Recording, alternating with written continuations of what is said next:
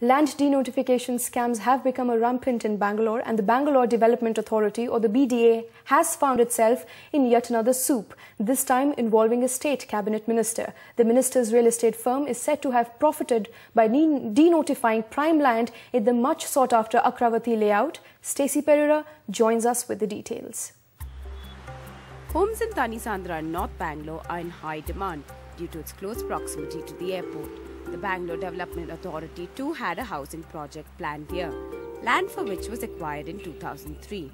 However, in 2013, the then Minister of Planning and Statistics, M.R. Sitaram, is said to have got more than 30,000 square feet of prime real estate land denotified, a move which is said to have profited his real estate firm. Lawyers and activists have also alleged that the government bent backwards to ensure the illegal denotification happened at a never-seen-before swiftness. Akravathy scam is a very big scam, and the officials joined hands in collusion with the land mafia and also the powerful persons in the government. Got denotified acres of land. According to me, this is a bogus denotification, a fraudulent and misrepresentation made by the applicants before the officers concerned. The minister is accused of having bought the land after preliminary notification was already made for BDA's Akravathy Layout project. This is in gross violation of the law.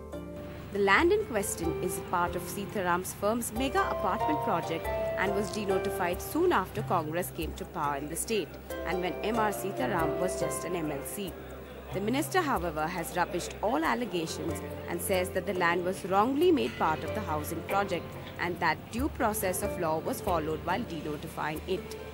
This was really a classic case of faulty acquisition, and whereby BDA had to make amends and then try to remove these three lands from the list of acquisition according to the directions of the Honorable Supreme Court and High Court.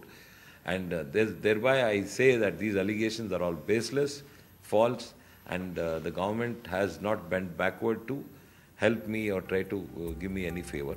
Successive governments in Karnataka have faced corruption charges over illegal land denotification connected to BDA layouts. The opposition has even accused Chief Minister Siddaramaiah of having illegally denotified 541 acres of land in Akravathy project and having received huge kickbacks.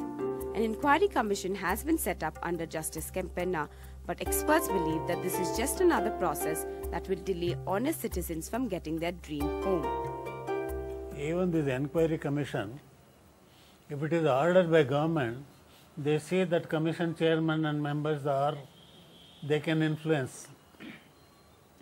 Only if the court appoints some commission, there will be some justice. So court should come in the way to help the people. The commission is yet to submit its report, but with denotification scams being unearthed every other day, the wait for the 3,000-odd allottees of the Akravathy Layout project is only going to get longer.